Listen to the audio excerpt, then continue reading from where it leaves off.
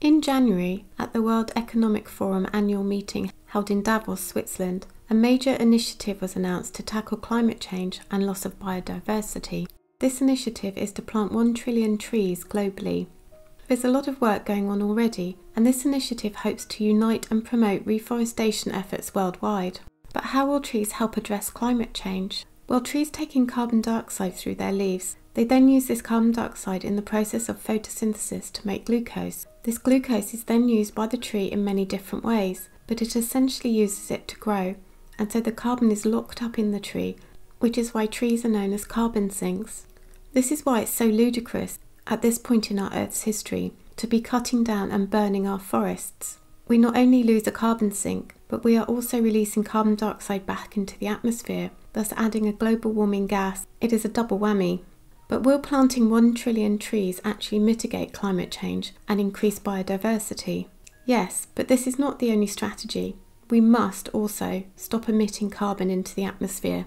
Tree planting also needs to be done correctly.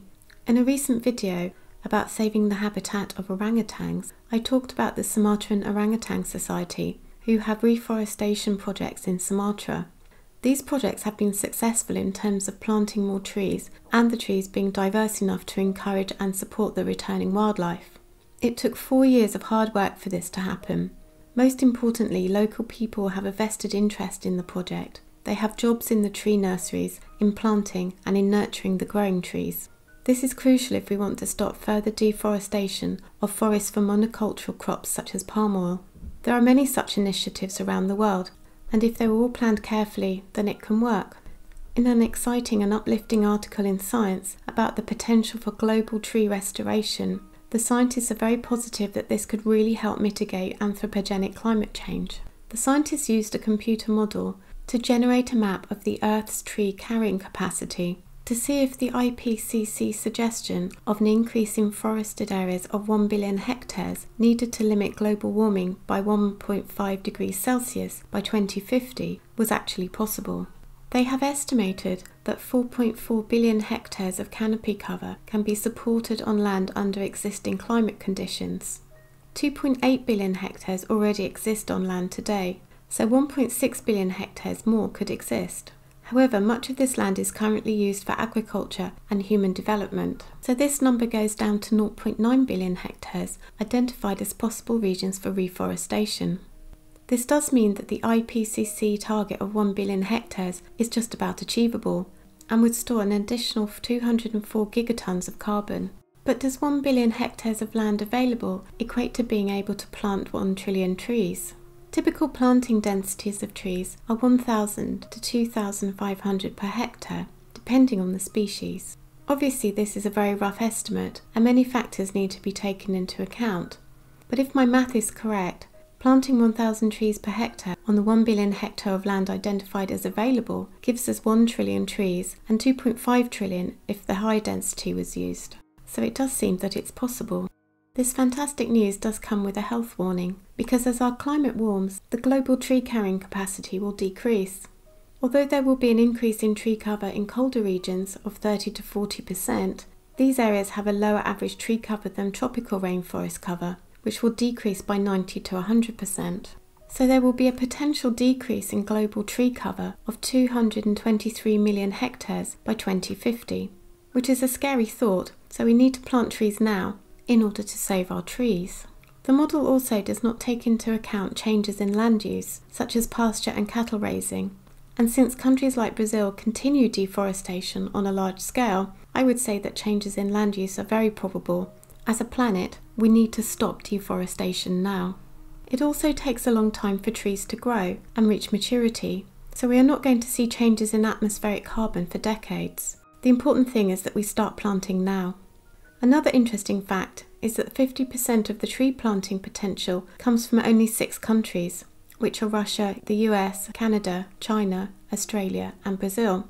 10% of countries have committed to restoring an area which exceeds the area they have available for restoration, and 43% of countries have committed to restoring an area which is less than the total area they have available. The 1 trillion tree initiative should be able to help with this mismatch and develop a strategy for maximum planting where it is most advantageous to do so.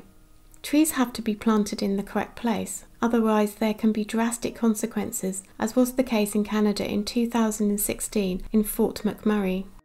Unfortunately, in the 1980s, the Canadian government drained large areas of the Alberta swamps and planted black spruce. There is a positive feedback mechanism called the water table depth afforestation feedback mechanism. As the water table depth increases, as did in this case, the black spruce net above ground productivity increased, and they grew particularly wide canopies, which leads to less light reaching the ground, which killed off the peat moss. Peat moss acts like a fire retardant, and its replacement is a much drier kind of moss. These changes all contributed to the huge wildfire which nearly wiped out the town of Fort McMurray. Another case of reforestation going wrong is found in China, where since 1952, afforestation has been occurring in the far north, where desertification was threatening the land. Unfortunately, they planted non-native trees, which have an evapotranspiration rate greater than the precipitation rate. Scientists have modelled this data and concluded that these trees will have an adverse effect on the groundwater resource and that the programme should be reassessed. Trees also bring other benefits to us as well as reducing atmospheric carbon. They also prevent soil erosion. Wind and rain are the two main forces that erode bare soil. Roots hold the soil in place and help stop it being washed or blown away. Roots also prevent soil compaction and help water soak into the ground instead of flowing over its surface. Tree foliage intercepts falling rainwater and reduces the force it exerts when it hits the ground. Tree foliage also acts as a windbreak and reduces the amount of soil that is carried away during heavy winds. They also have been shown to have amazing health and well-being effects on humans, such as a reduction in the symptoms of depression. Trees can also be planted in urban areas and bring many benefits to our towns and cities. One such benefit is that they help to reduce stormwater runoff. This is runoff which falls onto paved surfaces. A greater amount of runoff is generated compared to runoff from the same storm falling over a forested area. Large volumes of water are carried to streams, lakes, wetlands and rivers and can cause flooding and erosion, causing huge problems to habitats, not to mention people's homes and businesses, as is happening to people in the UK at the moment. Trees can help reduce stormwater runoff as their canopy captures and stores rainfall. They then release water into the atmosphere through evapotranspiration. Trees and forests reduce pollutants by taking up nutrients and other pollutants from soils and water through their roots. They can transform pollutants into less harmful substances. Tree roots and leaf litter create soil conditions that encourages the infiltration of rainwater into the soil, which helps to replenish groundwater supplies and decreases flooding and erosion. Trees can also reduce temperatures in urban environments. They intercept and absorb light, thus providing shade, and through evapotranspiration cool the air on average by 1.9 degrees Celsius. Trees reduce air pollution such as particulate matter, sulfur dioxide and nitrogen dioxide, which have been linked to various diseases in humans. It has also been found that students who had views of trees and green environment from their classrooms had better attention, and they had a faster recovery from a stressful event. And of course, trees offer food and shelter for numerous types of animals in our urban areas. So what can we do to help? Well, there are many organisations that you can donate to help with their reforestation projects. In a previous video, I talked about the Sumatran Orangutan Society, which has reforestation projects in Sumatra.